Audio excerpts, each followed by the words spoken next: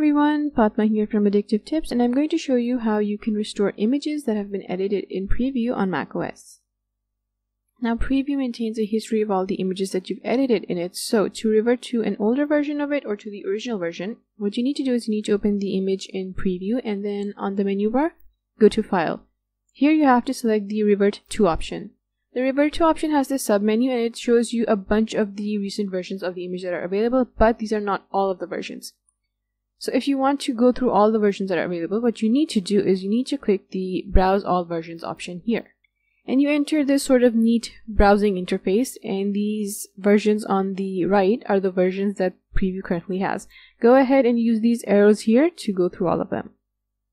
And when you've picked the version that you want to restore to, go ahead and click this Restore button.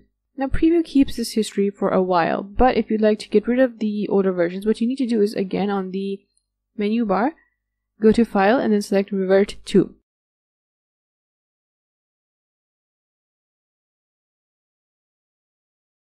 And once you're in this browsing view, what you have to do is you have to select the version that you'd like to delete and then hover the mouse over the top of the screen. The menu bar is going to appear here, and on the menu bar, go to File and then Revert To. This time, the submenu is going to have an option to delete this version. Go ahead and click it, and that particular version of the file is going to be removed forever. Thanks for watching. I'll see you later with more tech tips.